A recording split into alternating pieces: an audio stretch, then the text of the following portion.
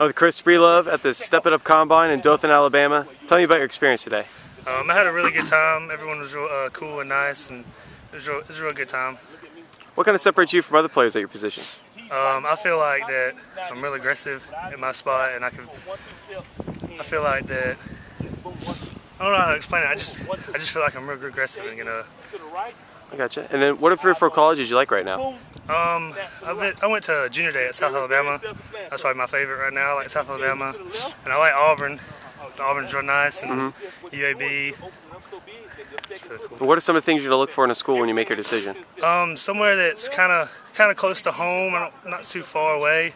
Somewhere that's it's got a real nice, known for its academics, because it's one of my major things I want to go to school for is academics and do good and for my future in life. All right, thank you very much.